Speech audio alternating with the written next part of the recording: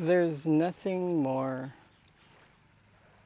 majestic than being able to capture the perfect moment, the perfect scene, and catch the first light of the day.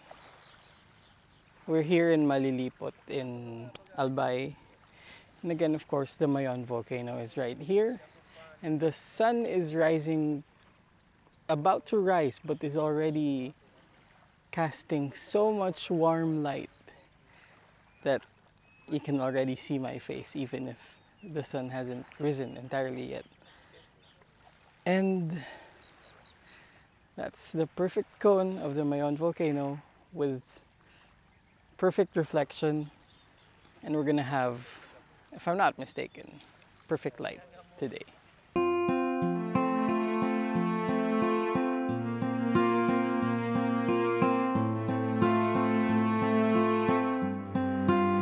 I want to show you how different the light is going to be, or maybe somewhat show you the importance of the light and how drastically it is gonna change when the sun starts to peak above the horizon on this side, casting some light on this side.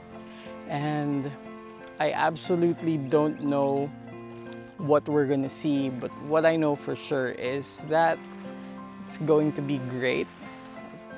It's going to highlight some of the best things about the Mayon volcano. So right now I am shooting with the A7R4 1635 GM with, I already have a 3-stop ND filter with a CPL there and the balancer GND. And this is not the optimal setup for what I'm shooting right now, but this is the optimal setup for what I anticipate to shoot once the light hits.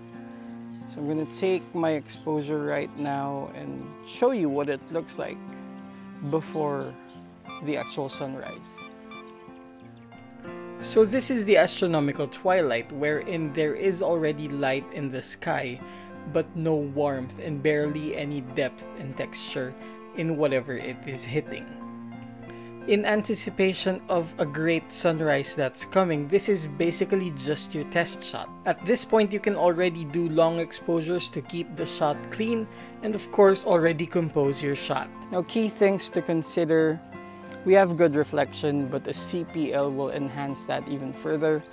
I'm using a 3-stop also because I want to do long exposures. There are some clutter in the reflection, even if the reflection is perfect, so you want to be able to somehow take that away with a long enough exposure.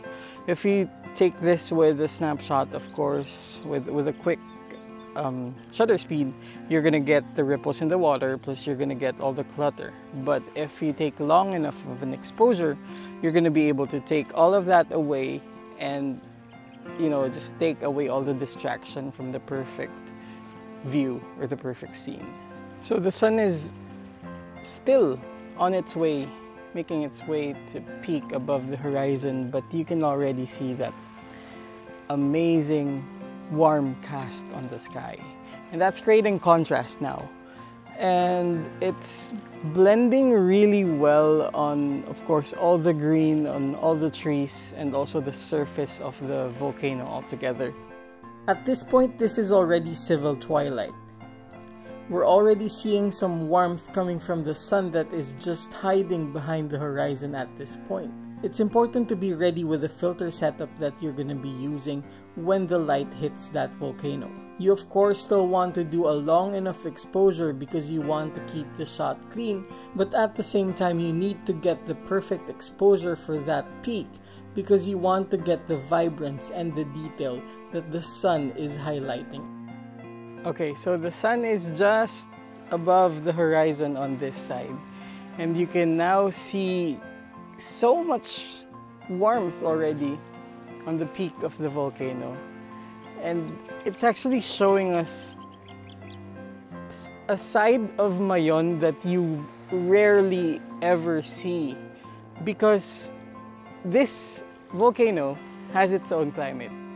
and most of the time there's at the very least some clouds on top. But now there's very little clouds, and I think that's just a bit of smoke on top. And it somehow has this brownish purplish tone that gradually shifts to green. And you can see the difference in color that I guess the eruptions in the past have made. And that's basically the time to capture the first light, because there is light, it's just on the peak and it's gradually moving down because the sun is going up. So if you want to capture that perfect transition, that's basically it. What I'm doing now is I'm shooting with a 6-stop ND filter with a 1.2 balancer and a CPL, of course. With the Myops Smart Plus, I'm doing 1-minute exposure to get the reflections clear, to get the smoothness of the water, plus of course also the movement of the clouds. While we're exposing, let me show you what's around. So this is Mr. Dennis Murillo, and it's his 4th time to go here, but the first time to be successful in capturing Mayon from this place. And you can just feel how happy he is. And the secret to our success is the guy right there. His name is Tom Falcon. You may have already seen him in my previous video.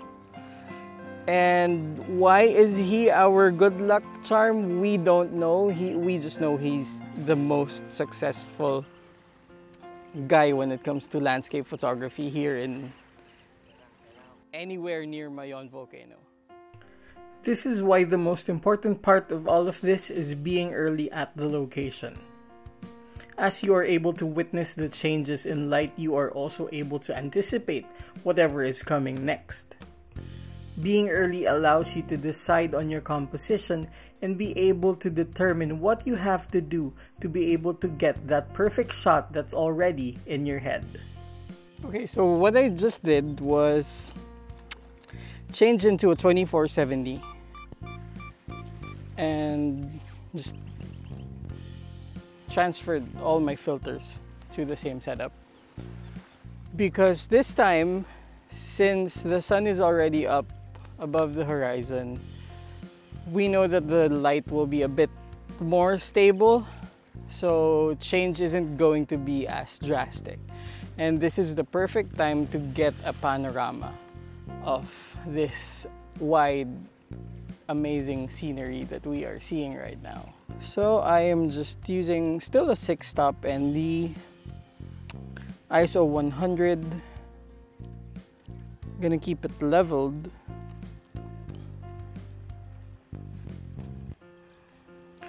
"30 seconds. And I'm just gonna capture this view, not really from end to end because there's actually so much more right here. And what I'm doing is a manual panorama, so I'm gonna monitor the level on the screen as I pan around because I don't have a panoramic head.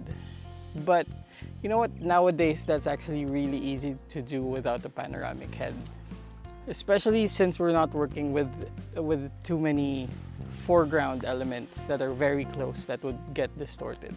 So 100% confidence in the fact that Lightroom or Photoshop will be able to stitch this together without any problem. So what you want to do is actually overlap the frame around a third each time, so it's a lot easier. Oh, also I'm using a new tripod, testing out the Manfrotto 190 Go, which I've long believed is one of the best value for money tripods. And this is because it's really stable. It's the perfect weight for me. I don't even need to get the carbon fiber. Though the real reason why I don't have the carbon fiber is the fact that the local distributor does not carry that variant here. And aside from that, the weight is actually already really good. This is about the same weight as my carbon fiber 055. So if I don't need anything taller, this is actually perfect. It also comes with its own ball head already, so that's less of a problem. But the only available variant here in my country is the one that does not have, you know, that feature-proof Arca Swiss clamp. So what I did was I replaced it with something I got out of Lazada, which is basically Filipino or Asian Amazon.